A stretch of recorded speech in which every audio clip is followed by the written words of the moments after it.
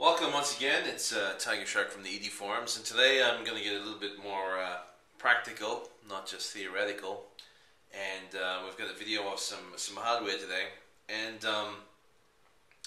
this is not really part of the series. This is just like a side video, really, because I'm going to take some time to talk to you all about switches. Now, switches you'd think are fairly standard things. They all look the same, or they all act the same, but in fact there are some subtle differences between them that I think you should know when you're building an A10 panel.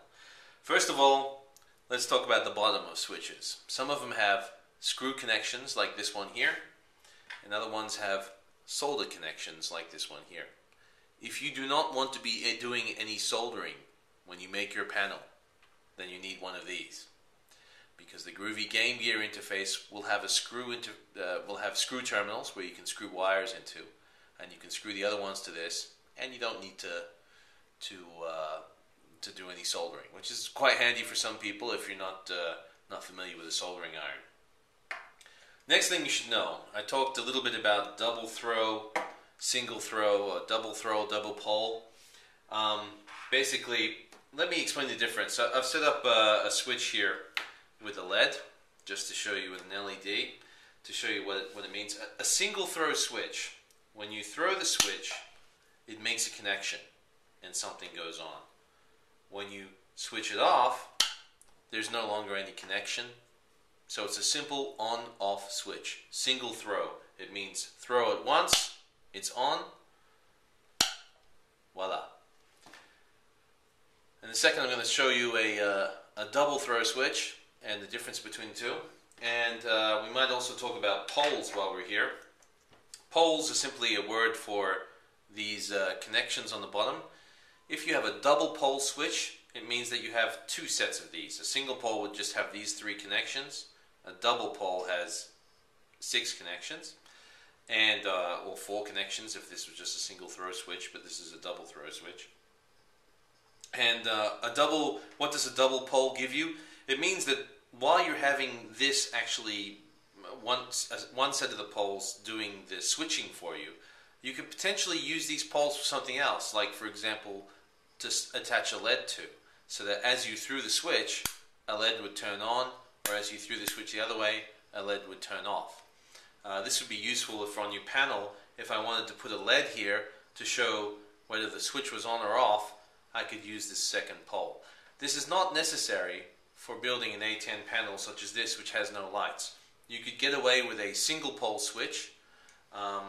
It's just a matter of whether you want it to be a single throw or double throw.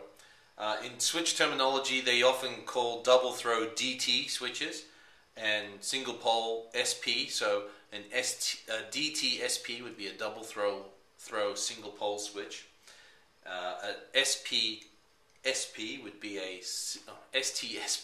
single throw single pole switch. In a second I'll show you a difference between double throw and single pole, but just to recap again, single throw, when you throw the switch it turns on, when you turn it off there's no connection anymore. Okay, so now I'm going to explain the difference. This is actually a double throw switch here, and you know it's a double throw switch because you have a center position, which is the ground, and then you have 2 contacts on each side of the switch.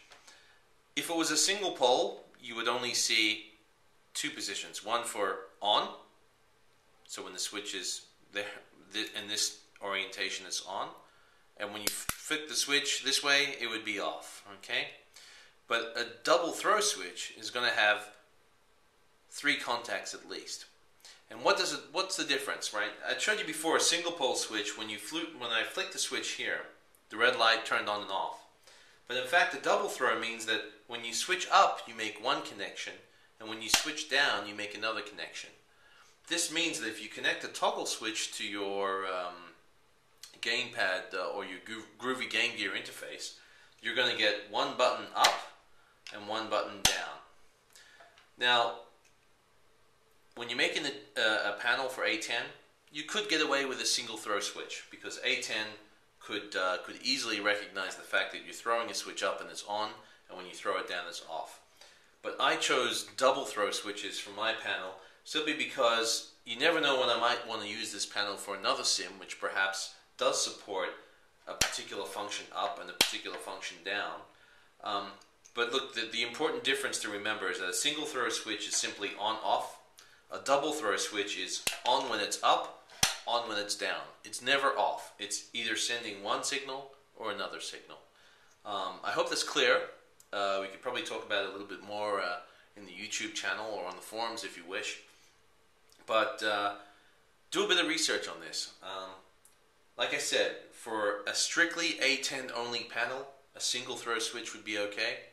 I chose double throw because you never know when I might want to refurbish this panel for some other game or some other sim. There you go. Double throws are just a little bit extra than a single throw. So, I mean, depending on whether you really want to be economical or if you can afford the little bit extra, I'd probably recommend going double throws until you know, just to factor in that you might want to build this panel for some other game at some point in time. But, you know, it's up to you. But just so you know, that you can see the difference between double throw and single throw. Yeah. If I just continue a little bit, I know this is not the best video. You also have momentary. This is a momentary switch. This is a momentary on, off, momentary. It means that when it's in the center position, it's off. Once you move it and hold it down, you make a contact. And as soon as you let it go, it stops again. So this sort of jumps back to the middle all the time. It's spring-loaded. So this is one type of switch. It's called momentary on switch. Very useful because it just sends a quick pulse rather than stays on the whole time. You can see here that these continuously send a signal. If I use this switch, the red light would only be on as long as I held this up. Not so useful though for sims because it's not all that realistic, because in the cockpit planes the switch is either up or down. You also have push button switches. These are very easy to implement. These are also, you simply just, as you press down, it makes a connection and the light goes on. And I can show you very quickly how that works. I'm just using alligator clips here. So I'm going to put something on the middle pole, something on the other pole here, and as I press the button, nothing happens. Awesome. Maybe it's this one here. Yeah, it's this one here. So as I press the button, you can see that. So these are what push button switches, and they differ from toggle switches because they simply only have connection while you hold the button down. Where a toggle switch will continuously hold the button down like this. It's almost as if you're holding the button down when you use a toggle switch. So there are also toggle switches that have LEDs built into them, so you need to make sure that you use, let me just get rid of this, you use a resistor. You need to use a resistor in order to run the LED, and as you flick the switch, of course the LED goes on. As you flick the switch down, the light goes off. Pretty cool. I mean, not realistic in terms of A10, but you know, maybe you can use your own imagination for making these panels as well. Maybe you prefer to have something like this. Another cool thing is that you can get, if I just go to my prototype panel here, you can get these nice military sort of switches that flick up, you flick the switch, and then when you flick these things down, the switch goes back to the down position. They're quite interesting. Might be good for a master arm switch or something like that. Again, you can use your imagination. There's not one of these in A10. Well, not for the switches that I'm modeling anyway. But still, you know, it might be a bit of fun. It's totally up to you. You can use your own creativity there. So, that's a little bit about switches. Not all switches are equal. Remember that the most important differences are this double throw versus single throw.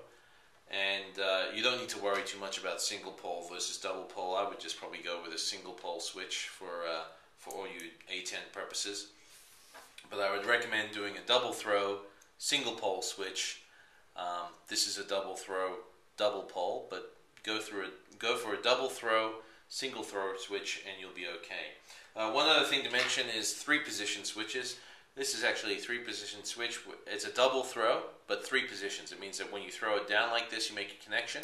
In the middle, it's off, and when you flick up, it's making another connection. There are 3-position switches in the DCS A10 cockpit, so you might need to buy a couple of these. Important thing is to flick the switches in the cockpit, work out which ones that you'll need to buy, and yeah, you're good. If anyone has any questions, please either post in the ED forums or post in the YouTube channel, and I'm more than happy to answer them.